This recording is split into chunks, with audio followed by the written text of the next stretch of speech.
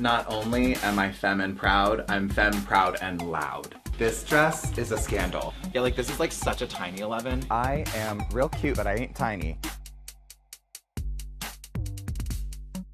You know, I think that every man on this planet should try on lipstick at least once in his life, just to see how it feels, you know? I think that every woman on this planet should go out in a bona fide tuxedo with a bow tie, just to see how it feels. You know, it's okay to experiment and play with your gender, and you'll make really interesting discoveries about who you are, even if ultimately you don't like it. I like to think about identity not as like one thing that you have to stick with, but a layer cake where you get to choose as many words and identities as feel good for you.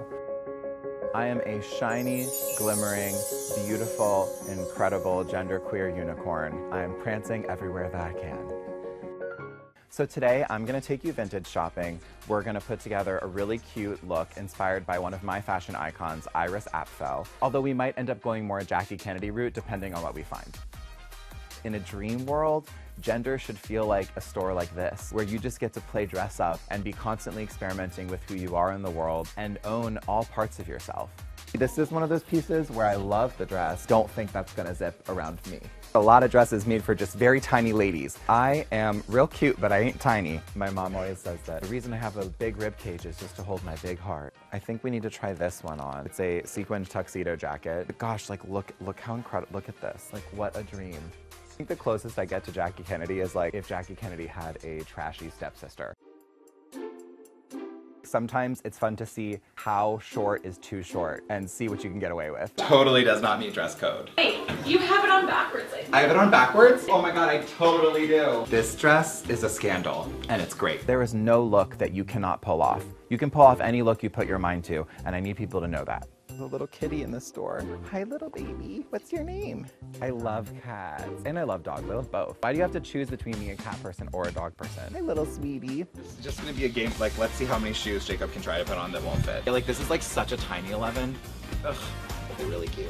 Like, I think I might be able to fit in this, which, like, wow, what an incredible. I should definitely try this one on. It's so good. It fits!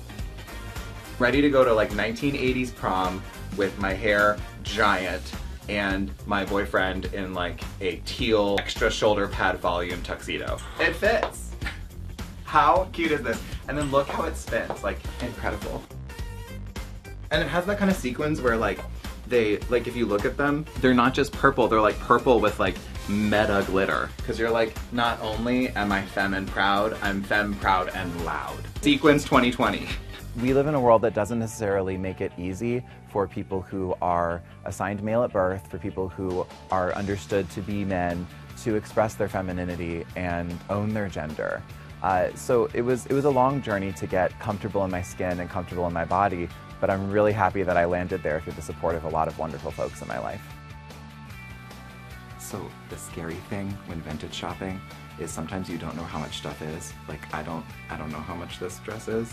It's probably gonna be a lot, but I'm gonna buy it. So it turns out that the thing we weren't sure of is $30, not $80. So we just had a good day. Like neither of these are Iris or Jackie Kennedy. Well, gender and life are similar in that they're both best when they're flexible, you know, and when you can adapt to whatever you find and adapt to what feels good for you. This is my first book, Sissy, a coming of gender story, and I hope that you love it.